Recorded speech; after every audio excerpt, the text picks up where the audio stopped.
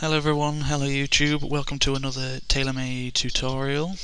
In this tutorial we'll be covering a request for a tutorial actually from a YouTube user called Soren1995.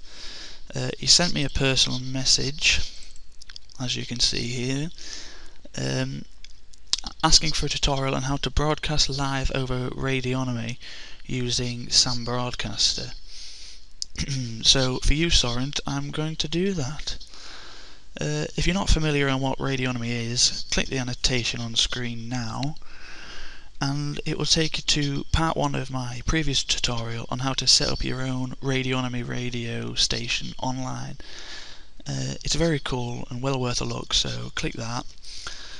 But this tutorial isn't only about Radionomy, this can show you how to broadcast using any online server, so keep watching even if you don't use Radionomy. For example, this works whether you're streaming with Shoutcast, Live365, Icecast, or any other server, as long as you have your access details. But we'll come on to that. So, first thing you need to do is download Sam Broadcaster. To do that, we'll just search Sam Broadcaster 4. That's the latest one. Special Audio Solutions is the company that released this software. This is a Sam Broadcaster page, so I'll click that. As you can see, I've already been there. This is not free, so not free, people. You do have to buy it, and as you can see, it's not cheap either. But there are videos on a certain video website showing how to get this software for free. Whether you choose to use that or not, that's down to you. This, as you can see here, is the site to download it legitimately. So however you choose to download it, that's up to you. But once you have and installed it all, you should get something looking like this. So open that up, we'll have a look at what you get. You're going to get something looking like this. So this is obviously your deck to play your different music, mic. We'll go through all that. The first thing you need to do is tell where you want Sam Broadcaster to send the audio, and the way you do that is using encoders. So click the plus button to add a new encoder. You get this.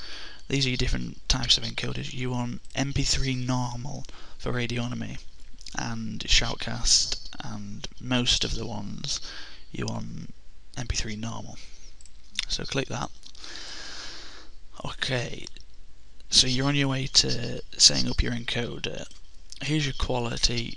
Obviously it's up to you there. To be honest, I haven't really noticed that much difference. Faster sampling is probably going to be quicker if you've got slow internet, high quality if you've got higher internet. It's up to you. Format, this is very important.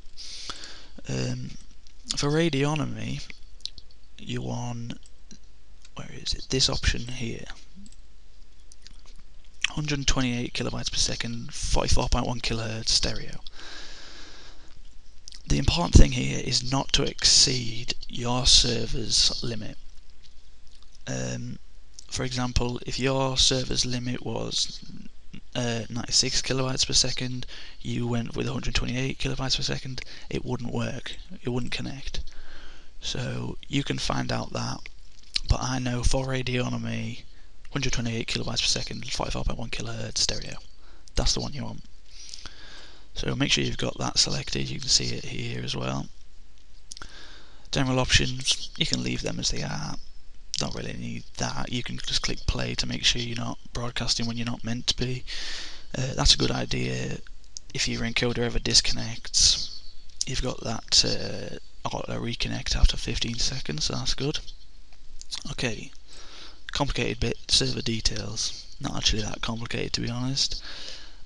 For Radionomy, obviously, here you've got 3 different server types. For Radionomy, you want Shoutcast. Obviously, if you're using Shoutcast, you want Shoutcast as well.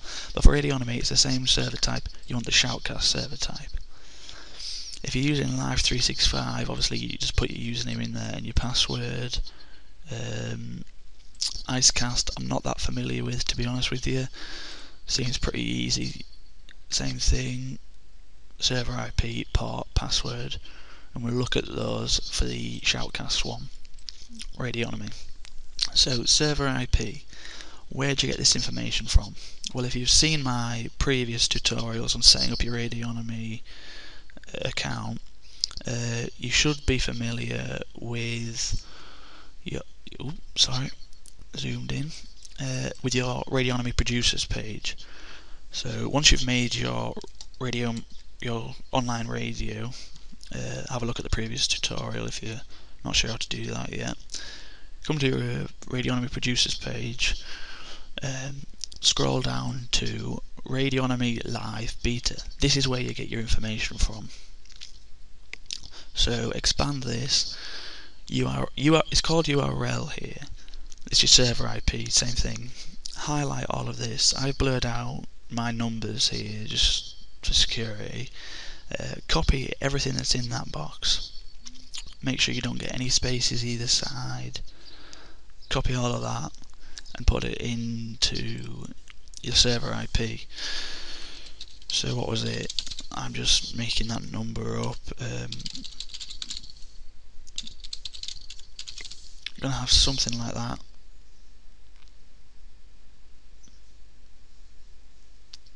Yep, so just copy and paste that in. I'm just typing it in. Then you copy your server port, whatever that might be there, just copy that in, and then your password, your radio manager password, your account password. So just put that in there. The important thing though for your password, if you have ever changed your password for your account, your server, the password for your server is the password you set your account up with, your first password. Make sure, because it doesn't change your server password, so make sure that's your first password. So type that in, whatever that might be. These numbers won't necessarily be the same, that's just how that's come out. Whatever that number's going to be. Radio name, type that in there. Choose your genre, whatever your website is, if you've got one, just type that in. Leave these the same, don't want to be messing with these really. Server archive, that's just to save, you want to save your stream to a file if you want to download it with like podcasts and download your shows later. You can choose whether to do that or not, I don't. So that's where you get that from. Click OK, and there we go, that's your encoder. I'm running out of times, sadly, so we'll go through all of what this is and how to start your encoder and everything in the next tutorial. Just click the annotation now. It'll take you straight there and we'll carry on from where we left off. Thank you, see you in a second.